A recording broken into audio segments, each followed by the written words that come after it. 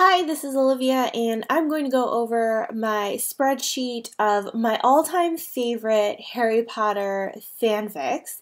And you can see this whole spreadsheet at the link below in the description box. I do have it available and shareable for you to look at. There are 50 different stories here that are basically my all-time favorites. They're all pretty much romance as a category, but I'll just do a little walkthrough here. So I have the title, the author, the link to where you can read it. Most often it's the archive of our own link, but if it's not on archive of our own, and I found it on fanfiction.net, that's the link that's there.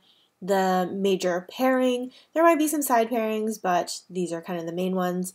General categories and the general plot, maybe like a couple sentences, so you have an idea of what it is. So the default sorting is by author last name, and so we have quite a few different pairings here. Severus Hermione, we have this time travel one, which is the Pride of Time, Aurelian, which is Draco Hermione with the kid who has time traveled, a bunch from Calabrina, Green Girl, Lady of the Lake, Pygmalion. There's one, Victor Hermione. They're pretty much all paired with Hermione, but that's kind of how it goes. The Binding, this one's kind of the newer one, and so we have a lot of In Dreams.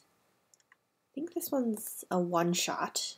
So I have a few multi-chapters, one-shots. This one, Chronos Historia, is time travel to the founder's age of Hogwarts, so that's super exciting. And we have, I think Still Frame is the Soulmates one, which is super nice. Everyone talks about Draco Malfoy and the mortifying ordeal of being in love. I highly recommend that one. That one's definitely rom-com gold. Soulless Marriage, which is Severus Hermione, time travel, and they adopt Tom Riddle. This one is epic. It's really, really long, so you kind of have to set aside some time to read it. More Severus Hermione, When a Lioness Fights. Oh, one time I shared this spreadsheet, and then someone was like, what about When a Lioness Fights? And I was like, oh yeah, I love that one too.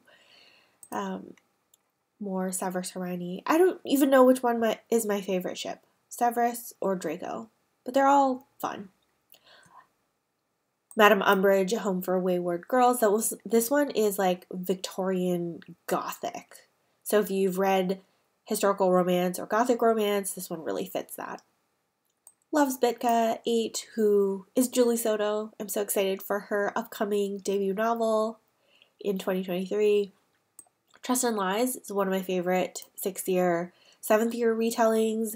It's Draco Hermione, but it has an amazing Hermione Theo Knott friendship. I probably should have written a description here, but I did not. More Severus Hermione. These ones are fun. From First Sight is a fun little asynchronous or like a non-chronological retelling of Soulmates. Sin and Vice is a clever time travel one.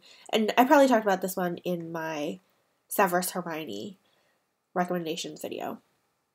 Rewriting Destiny. Don't let the G rating fool you on Rewriting Destiny. It's still a really good story. Wait and Hope.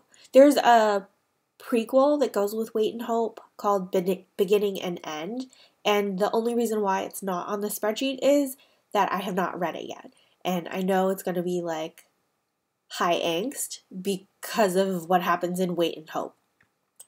Fate Set Right is my most favorite Severus Hermione time travel fic.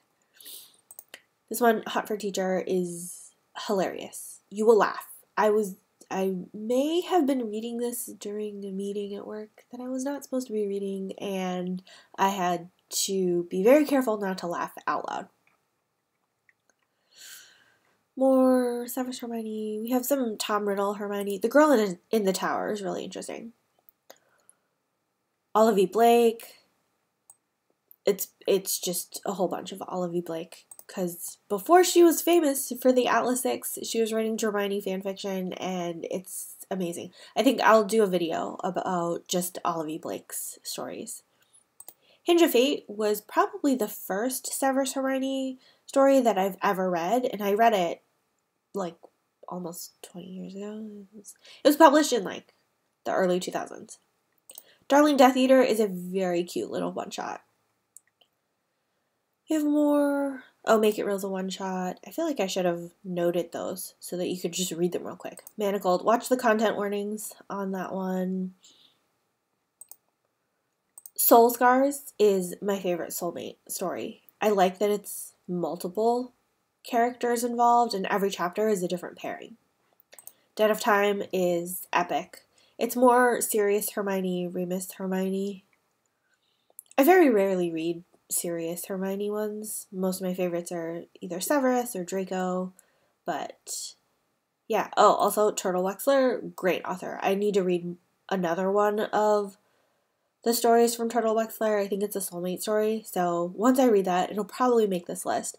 So this spreadsheet is often updated whenever I get around to reading more fan fiction.